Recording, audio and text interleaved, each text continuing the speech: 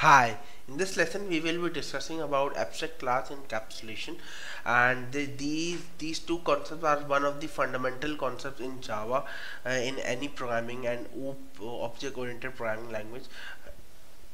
So let's discuss this, what abstraction and encapsulation is all about and how it is being benefiting us in various ways. As we know that Java is an objective oriented programming language, and it enables us to organize our program into simpler logical units known as objects, and it offers abstraction, encapsulation, inheritance and polymorphism. So we had just shared a glimpse of these technology, of these concept, in the previous modules, but let's implement this and let's have a deep dive into these concepts called abstraction and encapsulation. So OOP is a methodology by which we can design our program by implementing classes and other objects. So every business use case has a class, and we have multiple business objects associated with that class, and with the help of this class and object combination we can solve any particular problem. So what is an abstract class? And it deals with the abstraction of the program. But what is the abstraction? So in general term, it is a feature of object oriented programming that shows only essential information and hides unnecessary information. So for the end user, we have much information regarding things, but at particular screen or at particular interfaces we only want to show specific use cases to the end users. For example, if we have an employee classification tool, and we can say that one employee can check the other employee's phone number, email address, and we can say that the full name. These three fields can be saw by the other employee, but employee one cannot see the salary of employee 2, the bonuses he or the loans he has get from the company. This is not this is prohibited, and this cannot be allowed to see from the employee 1 window of employee 2. So here the abstraction comes in, that we have only showed the necessary, the mandatory, the essential things towards the user, and hide the unnecessary thing from the user, and this will help us in making our code much structured, much simpler, and user friendly also. So in object-oriented programming, through abstraction, the programmer tries to ensure that only the functionality is provided to the user, that the user which is being interacted with that core functionality is also being provided, not to add many functionalities in an application. So for example, if I am having a payout connection and I need to add my banking details in that payout connection, so only those payout connections screen will be visible to me, not the order placement screen should be visible to me. So the necessary things should be visible, and unnecessary things should be avoided from the user aspect. So all its implementation and other extraneous aspects are kept hidden to reduce complexity and increase the program efficiency. So when we have less data, when we have less features to be shown towards the user, we can achieve in reducing complexity, and we can increase the program efficiency also. So a class that is declared by using an abstract keyword is known as abstract class, and an abstract class is not instantiated. That is, we cannot create any object of that class, but we can use this when when we are inheriting some of the other class is inheriting the abstract class. We can do this, but ideally, or we can say that directly, it cannot be used for making an object from that abstract class. An abstract class is permitted to have both abstract and non-abstract methods. So what does it mean? That an abstract class will be called an abstract class with the help of the keyword, and it must contain one or one more than one abstract methods, so that it can be called as an abstract class. And this class can contain abstract methods also and non-abstract methods also. A class is needed to be declared as an abstract class if it is contain abstract methods, and if in order to use an abstract class one can extend its child class. So if I need to access the abstract class, it access its functions, how I can use it, that I will extend the child class, I will make a child class, and with the help of that extend feature I can use those parameters, I can use those function in my child class also. So what is the syntax behind the abstract class? So we have public abstract class person. So now with the help of this abstract keyword we can easily use this, that this is the class which this is a class which is abstract in nature. So now we can create the instance, and if we need to create this instance person into new person, it will not be valid because we cannot directly create an object from this abstract class. So how we can use this, we will be exploring this in the next phase now. So the abstract methods are meant to be used by the abstract classes only. So we are used that if we have defined any abstract method, abstract function, it is meant to be used by the abstract classes only. Abstract methods are methods without the body. So if in the parent class we have only the declaration, we have only the signature, but we don't have any implementation for that. But we will be studying that why we not have any implementation for that, so that there are various reasons, and with the help of example we will be studying this. So an abstract class may have both abstract methods and the regular methods also, and this is the thing that we have a public abstract class person. Now once we have a semicolon here, the function, the class definition will be completed. So public abstract void my job. So this is an abstract function, and this is an abstract class, and we can have non-abstract functions also, and it is allowed in the abstract class. So now why we are using this in order to make a little bit heavier. So we can say that the subclasses of an abstract class are bound to implement override all methods of its corresponding abstract subclass superclass. So what does it mean? That when we are having a subclass, like we have a teacher which is a subclass of person, it is bound to override all those methods which we are having in the abstract class. So once we are for example, if we go towards this, what is the purpose, that if we have a person and when we are having a class called teacher or a painter, all of their definitions are being changed, all of their, because teacher cannot be painter cannot be a teacher, for example, in a simple scenario. But if we are going towards a thing that for the teacher the person is same, the person class is same, but it has been inherited, or we can make the objects for teacher separately, we have make the plumber object for plumber separately, we have make the methods, or we have made the object for painter separately. So this painter has its own set of function, and the function definition can be altered in the painter scenario as compared to teacher, as compared to plumber. So to overall map the situation, this abstract class concept is made. So the main purpose of the abstract class is to function as the base classes, which are to be extended by the subclasses in order to create full implementation. So what does it means? That here subclass child class must override this method to give its implementation details, like teacher class will do teaching in this method and painter class will do painting. So when we are aware that all the person child classes will be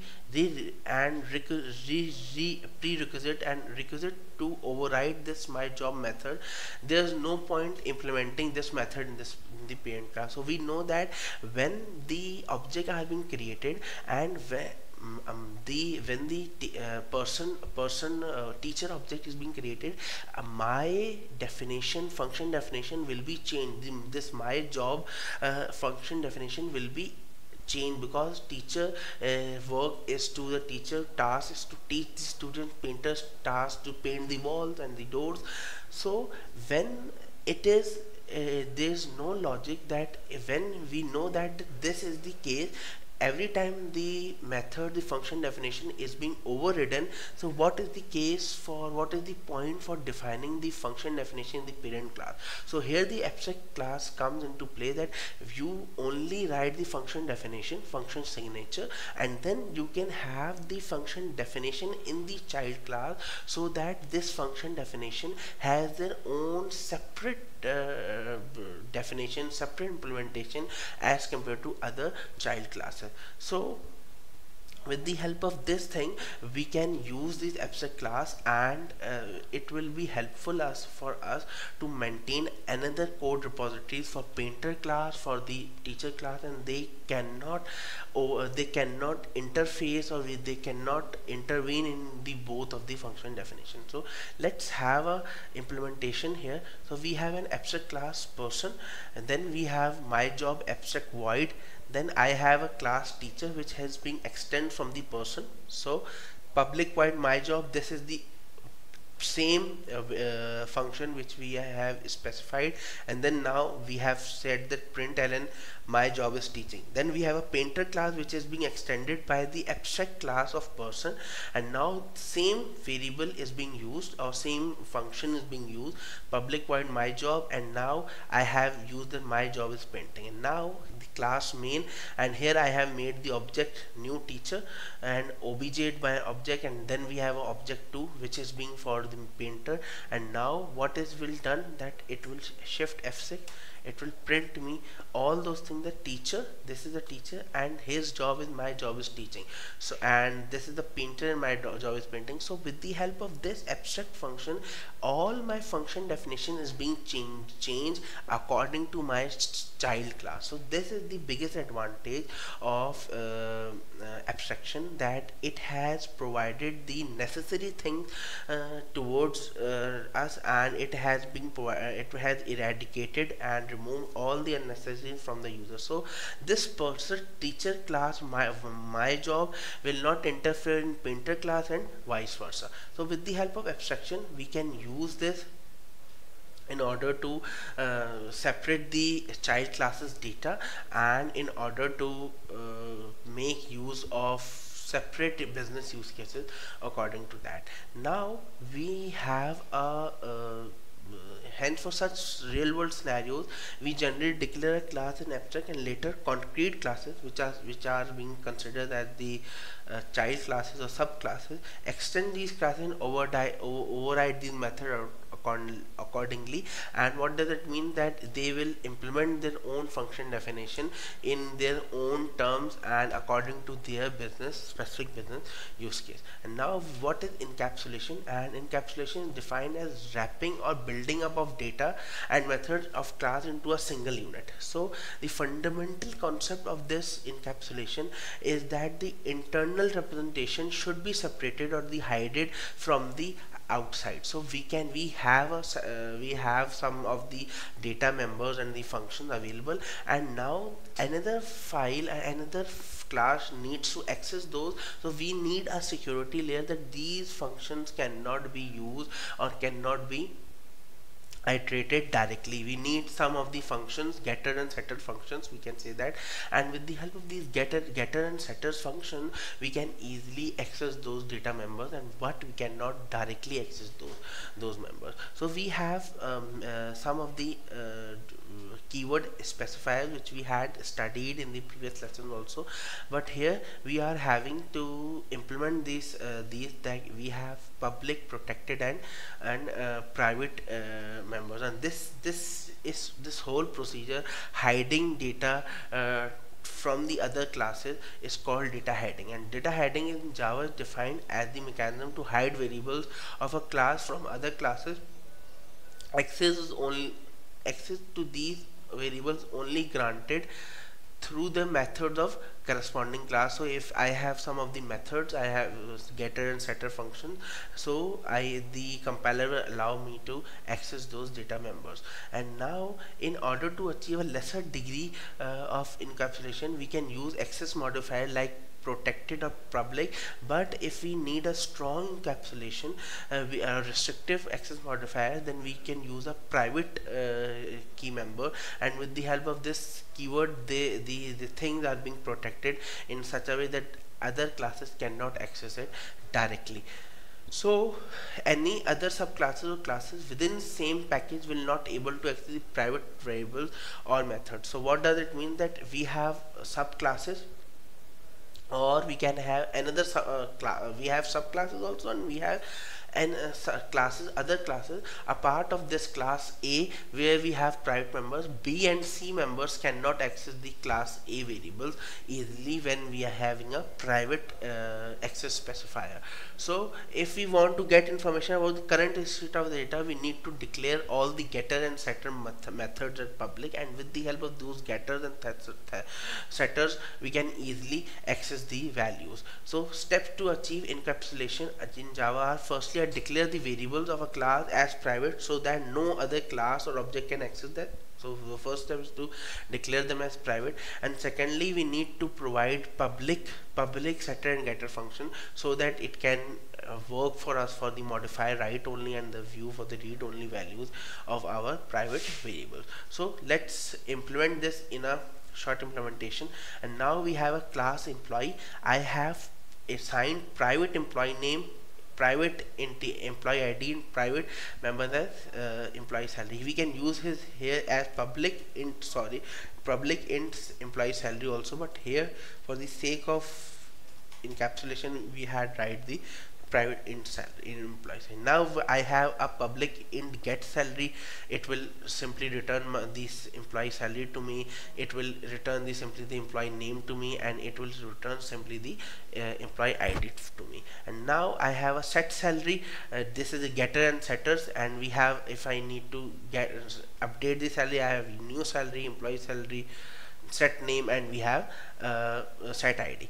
Now this overall employee class is being finished, and I have made another class which is called test employee. So now this test employee is that employee person, and we have object. And now when we are having obj.setName, if we, new name is Sunny, then we have 10,000, and we have the object ID 20. And now when we are printing this, it will give me the print access. So with the help of this encapsulation, with the help of only getter and setter function, I can only change the information.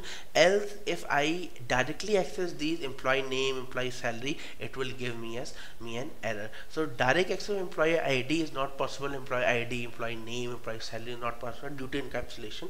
And system.out, if we go towards this, we can easily use this. So let's have to implement this first. Shift F6, and now it is giving me the correct output. But if I go towards this, let's have it here, and what if this give us an error? It has given me as an error because employee ID has a private access in employee. This is the red option. Employee ID has a employee ID has a private access in employee, so we cannot use this in order to check that. Let's implement this. Shift F6, and now what is, if yes, it has given me an error that we have a private access in employee ID, so you cannot directly implement this or directly access this employee ID. We need a getter and setter function in order to play with that data, in order to access with that data. So this is the overall implementation of encapsulation in Java MC abstraction. So I will request you to please go through this so that you can have a correct understanding of abstraction and encapsulation used in Java programming language.